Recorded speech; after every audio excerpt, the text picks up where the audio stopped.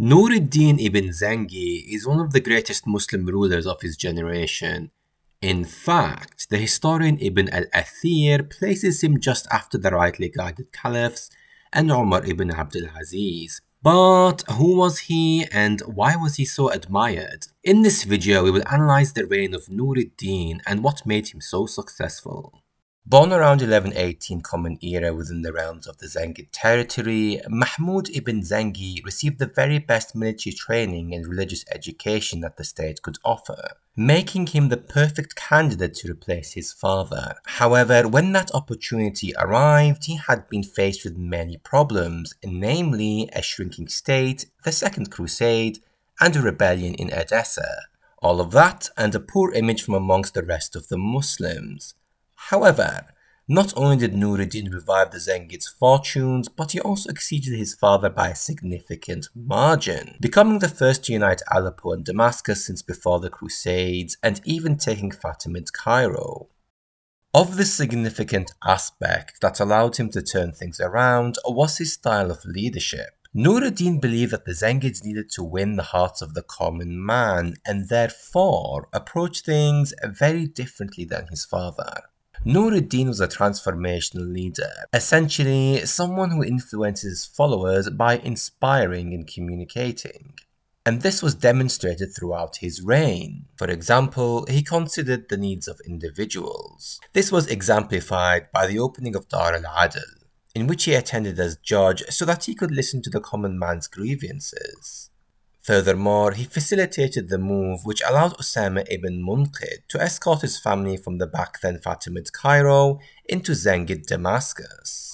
Another of his valuable characteristics was his ability to inspire and motivate. Believe it or not, it was Nur ad-Din who initiated the movement to take back Jerusalem, asking scholars to focus on the virtues of the holy city so that it would become the #1 priority. In preparation, he had even built a wooden pulpit for Al-Aqsa Mosque for when it was retaken. Additionally, he called upon Muslims to unite, stating, "There is no need for Muslims to be slain by the hands of one another." Furthermore, he was perceived as a role model and a man of justice, earning the title the Just King, and one could easily see why.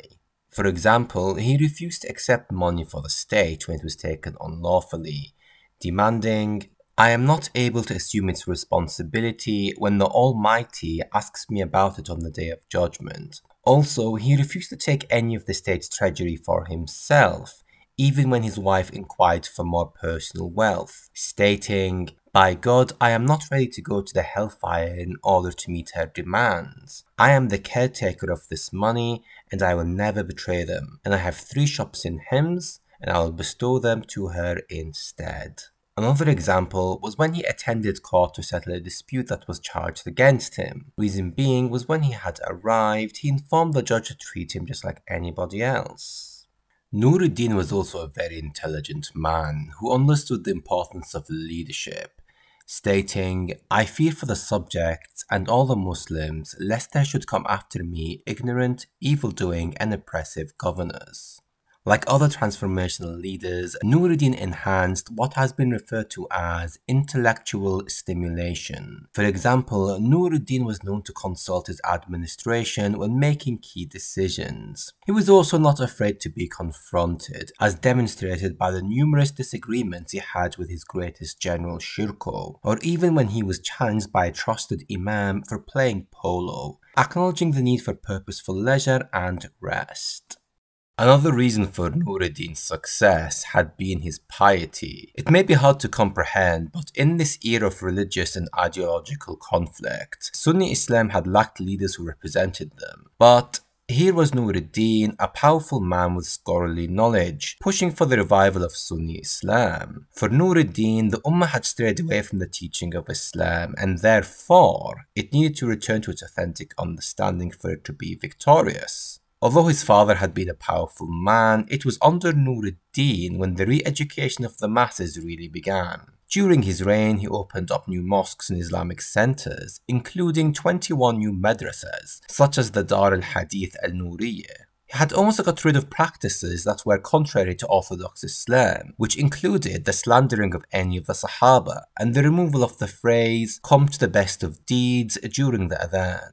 In fact, Nuruddin had been a champion of Sharia law and for the preservation of Islam.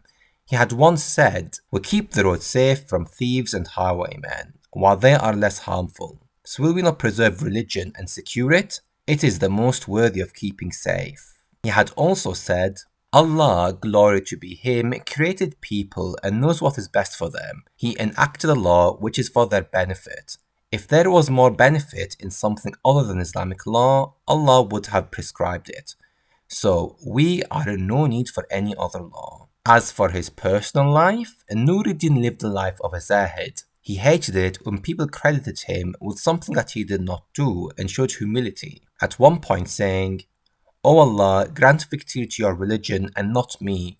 Who is that dogged Mahmud to be honoured with your victory?" He also showed very little interest in materialism, famously claiming that this world, it escapes from those who seek it and seeks those who escape from it. In a more practical example, he once gave away an extravagant turban to the poor, which was once gifted to him from Egypt. The turban would later be sold in Baghdad for around 600 dinars. Instead, Nuruddin would spend a lot of his time in prayer and reading. He would also donate to the sick and the needy, the calligraphers, and the teachers of the Quran. Because of this, Nuruddin earned the reputation as a champion of Islam and reviver, and his piety was even recognized by the Frankish chronicler William of Tyre. Finally, Nuruddin was a fantastic general. Described as a great warrior and a good archer by Abu Shama, the son of Zengi had already acquired a lot of experience before his reign had even begun. And it showed. As mentioned earlier, the Zengid Dynasty was in chaos after the murder of his father, but rather than dwell on the seemingly inevitable collapse, he rushed to Edessa to save it from falling back into the hands of the Crusaders, and succeeding in the process. The chronicler Ibn al-Qalanisi describes the speed in which his army travelled with great awe. They marched with all speed, and night and day, and in the early hours of the morning, so that the horses dropped by the roadsides from the fatigue of the march. Nuruddin would say, "We are always at war. If the soldiers of every prince were not ready in number and arms, the Muslims would be defeated." And the example of Edessa was only one of many, which illustrated Nuruddin's strategic decisiveness. Later, he took advantage of the opportunity left behind after the failed Second Crusade and the incompetence of the leaders of Damascus by taking the city. In fact, when he did enter Damascus in 1154, the Domitians welcomed him, for they had learned of his justice and showed very little resistance. This is a remarkable achievement considering the hatred that the Domitians once had towards the Zengids. His father had laid siege to the city multiple times and failed, but under Nuruddin, its citizens were practically giving it away. Furthermore, during the 1160s race for the declining Fatimid Empire, he tactically outmaneuvered King al-Marek many times. Taking advantage of the king's expedition in Egypt against Turko, Nuruddin moved into Outermene territory and achieved what is considered his greatest victory on the battlefield, defeating the combined forces of Tripoli, Antioch, the Byzantines, and the Armenians at Harim, capturing most of their leaders. This forced King al-Marek to withdraw from Bilbes, where he had been laying siege to Turko. On this matter, a Master Templar begrudgingly accepted, "Although our King al-Marek is great and magnificent, thanks to God, he cannot organize a fourfold army to defend Antioch, Tripoli, Jerusalem, and Babylon. But Nuruddin can attack all four at one and the same time if he desires." Eventually, the Zengids would end their race by taking Fatimid Cairo in 1169. As a result, the Kingdom of Jerusalem found itself surrounded, and it only seemed inevitable that Jerusalem would fall under the hands of Nuruddin. However, it was not to be. Nuruddin would die of fever in 1174 Common Era, and the honour would pass on to his greatest student, Saladin. Saladin is usually the first name that is mentioned when we think of great Muslim rulers of the era. However, in my opinion, the lesser known Nuruddin was just as great. In the historical sense, Nur-ad-Din will be remembered as the man who laid the foundation for Salah ad-Din, and this is something that Salah ad-Din seems to acknowledge. However, he should also be remembered for his great leadership and influence, military prowess, piety, love for justice, and for initiating the re-education of Orthodox Islam to the masses. All of these characteristics that made him successful in the first place. Finally, if you like this video, please remember to like, share and subscribe, and remember to check out some of the other videos on this channel. For those who are interested in this era, I'm going to highlight another video which you might find interesting. Assalamu alaikum wa rahmatullahi wa barakatuh.